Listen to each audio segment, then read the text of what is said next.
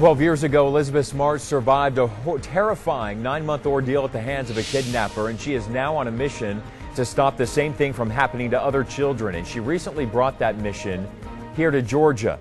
The now 24-year-old spoke at an event in Canton last week. Her visit followed the wave of attempted child abductions, and Elizabeth Smart says she now wants to keep Georgia's children from becoming victims.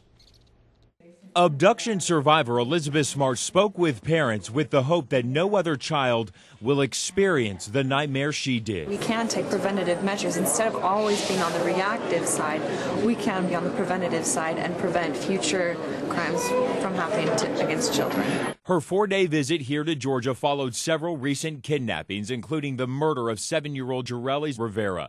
Smart met with Rivera's mother in Canton and told her Jarellis will not be forgotten. We'll continue to pray for her and try to make a change so that no other child has to go through what her daughter went through. Smart works with the organization Keep Georgia Safe, and she is joined here by her father. And the only way that we can stop it is by basically drawing a line in the sand and saying this is not acceptable, and together we can make a difference. They believe by coming together, tragedies will be prevented. I wish that it didn't take something like this recent event to push people to action, but if anything good can come out of it, it's that people are talking about it and people are wanting to make a difference now. Just an incredible story and an incredible young woman she is. When we come back, we're going to be taking a look at a program that the Smarts are now involved with. It's called Rad Kids.